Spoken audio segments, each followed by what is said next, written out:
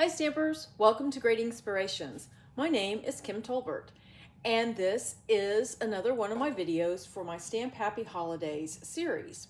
And today we're going to talk about a very classic color combination for Christmas cards, and that is white and gold.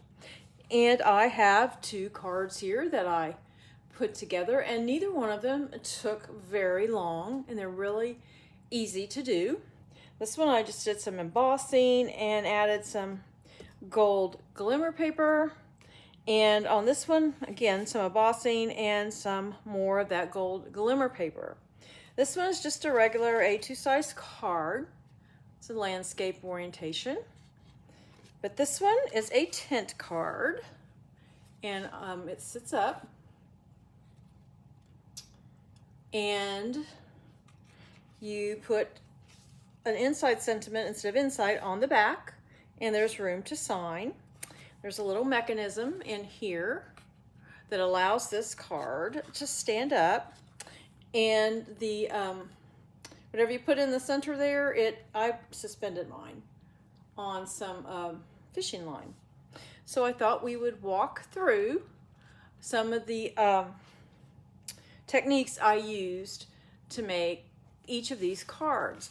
Now, don't worry if you don't have a specific stamp set, or if you don't have glimmer paper or even embossing powder and a heat tool. You can still use the general, for example, this card layout.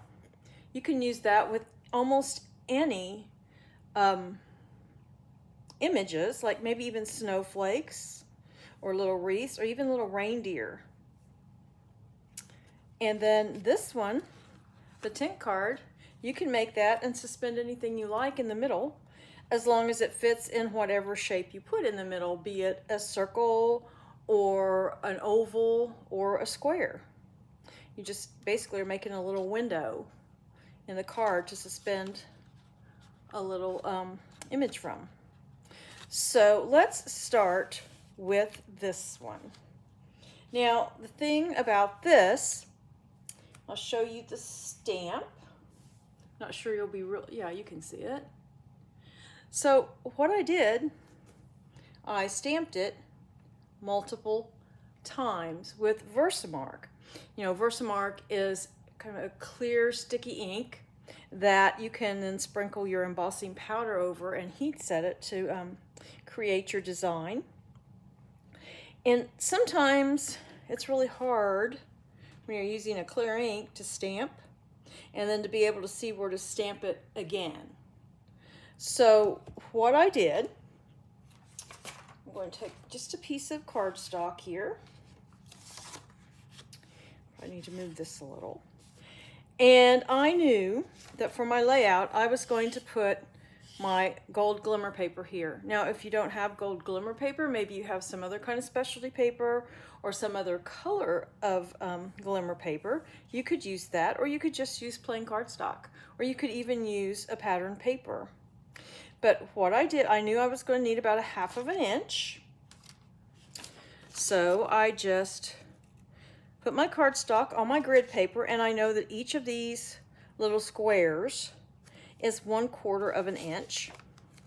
So I said, okay, this needs to go 1, 2. And I just put my, whoops, this is a little longer. That's okay, we'll make it work. I just put my mask, this piece of paper right here with the tape on the ends, I just put it across the cardstock. Now, if you want to put a little piece of low tack tape down here as well, you can do that because it would hold it in place better. But then the next thing I did, I took a very light color of ink. In this case, this is Stampin' Up! It's Pool Party. Just any light color ink that you like will work. And I inked my stamp. It's just barely there. Then I took the Versamark and inked my image. Then I line this up, and I want these little strings here for the ornaments to be even across the top, and I'm going to offset this stamp a bit because I should have started in the middle, but I don't want to, so I'm going to start over here on this side and just offset the stamp a little bit. Now there, you can see, because of the colored ink, the light colored ink, you can see where you're going to stamp next. And I'm going to do this again. Just put a little bit of ink on it. Use the Versamark. I'm just going to line up my stamp.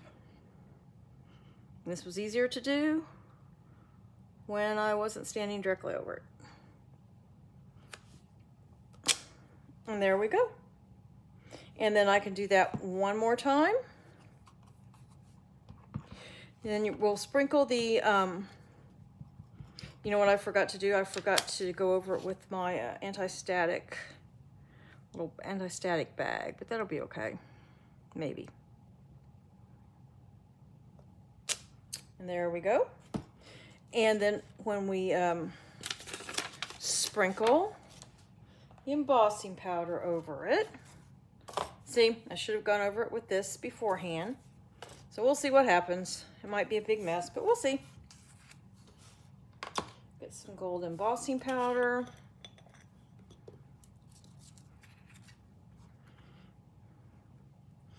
And when you heat set it, you won't be able to see the blue ink at all.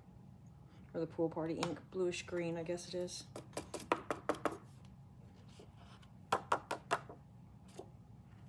That didn't turn out so bad. There's a little bit right there. I can get a brush later and just brush that off, but then you will just heat set it.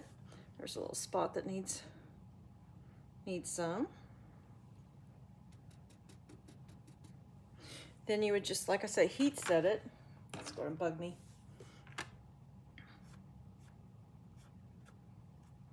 And you will not see that pool party ink at all, but you will have been able to see where to put your stamp. So we'll put this away. And then as you can see, I heat set this all at once, and then I came back and I stamped my Merry Christmas with the Versamark, and I put the embossing powder over it and heat set it, and then I cut my strips a 1/2 inch each, 1/2 by 5.5, and adhered them onto the card. And it's really nice.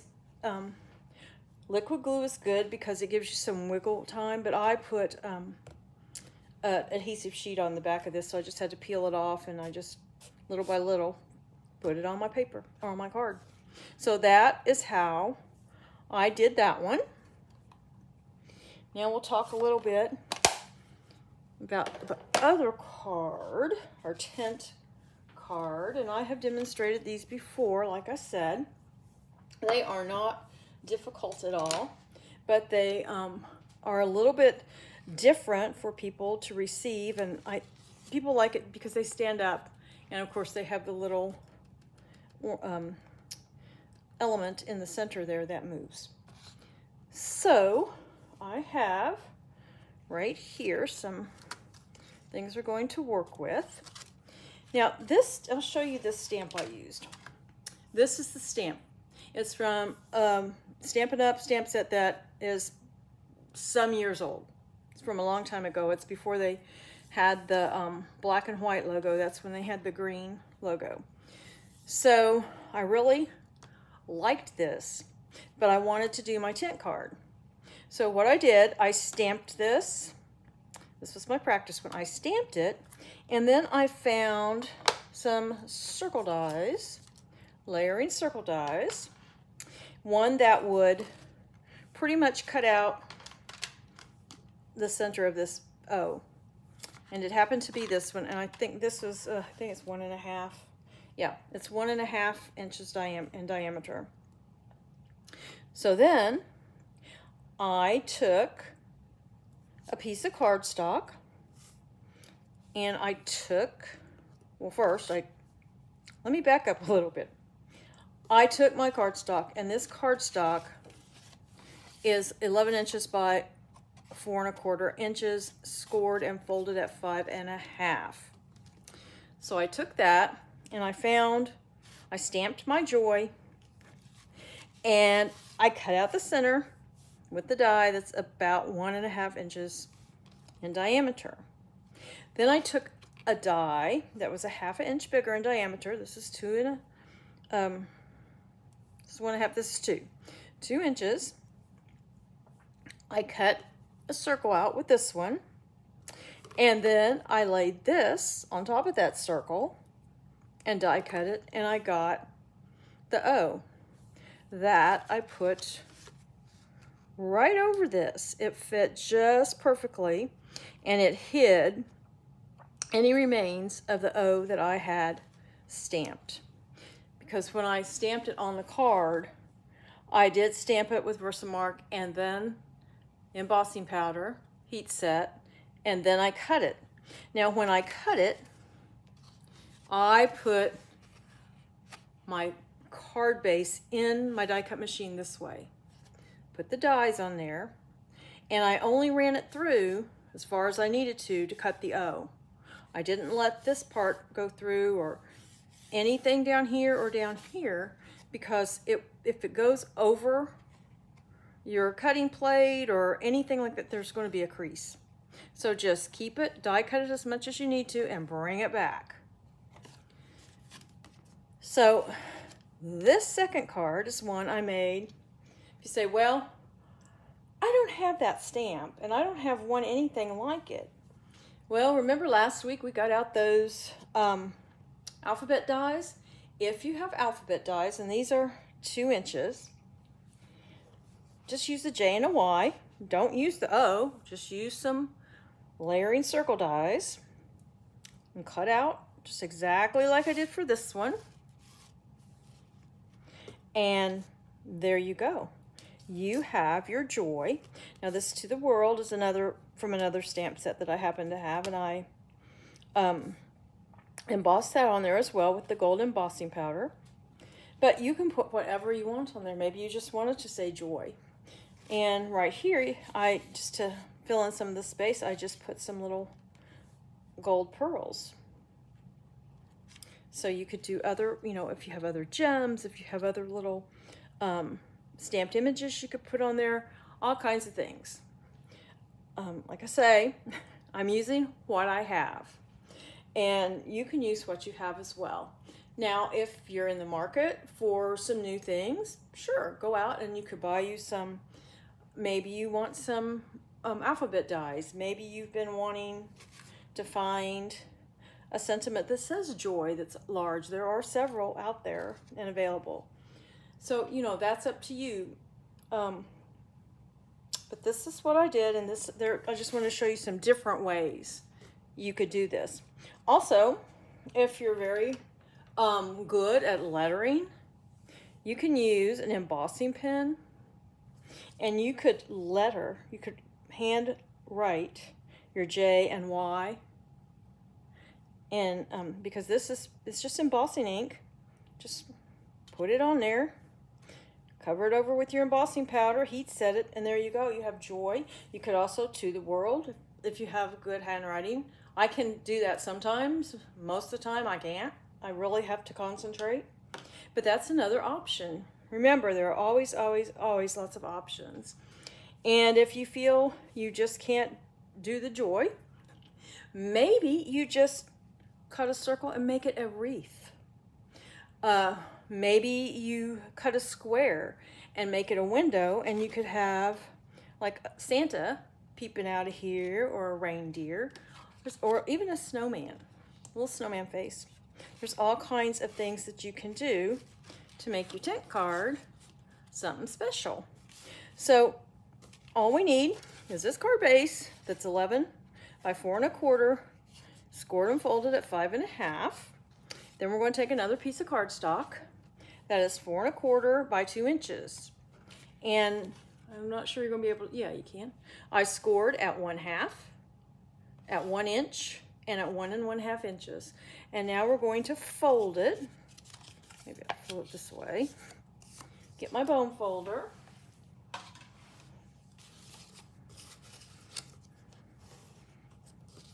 and fold these up. We're going to make a W.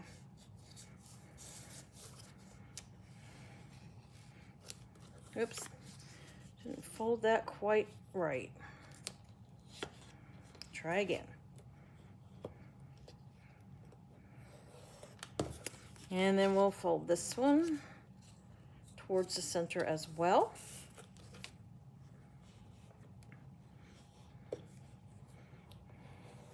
So there is our W. It's our little mechanism that will allow it to stand. Now we'll work on the centerpiece here. And I have 2 stars that I've punched out. We're going to cut a piece of fishing line. It's just clear fishing line. This is, if it makes any difference to you, this is 14-pound fishing line. And let's see, that should be plenty. And we'll leave those right there. And this has some adhesive on the back of it. I just need to take the backing off.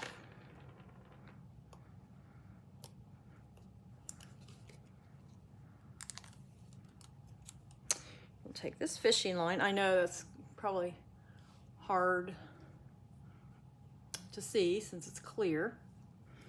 But I am going to put it just from end to end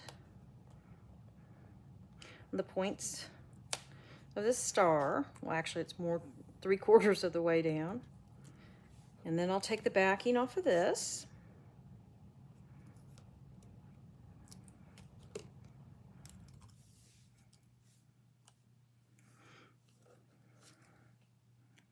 This is going to be fun lining them all up, but we'll get it done.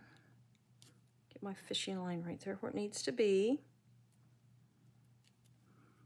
Okay, looks pretty good. Now, one problem I did find is my star.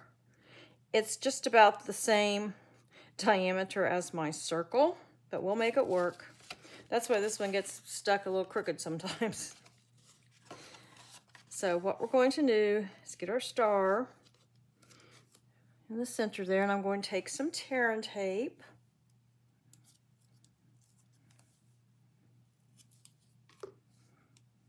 And I'm going to put 2 of them. I'm going to put one right here, and then one right above it.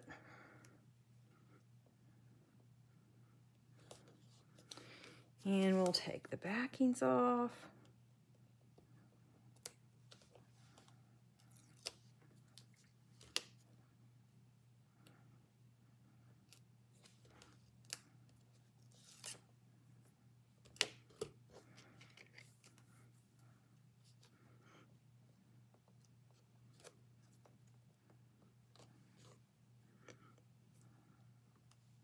We're going to get that right where we want it. It's right there.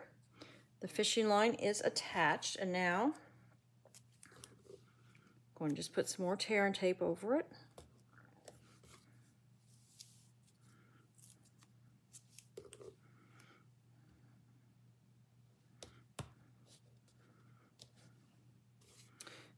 I'm going to put one more.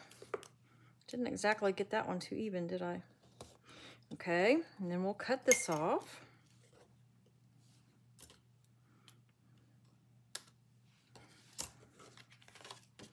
And there's our star. And now we are ready to put our little mechanism on the bottom. Let me see what I have here. Or some adhesive. Oh, this will work. Just going to run some adhesive on this end. We still have the W. And now on this end.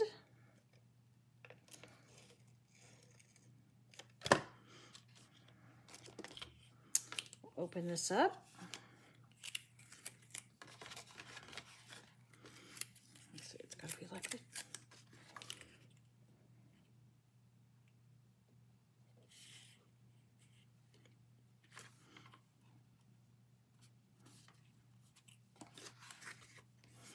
Okay. Fold it down.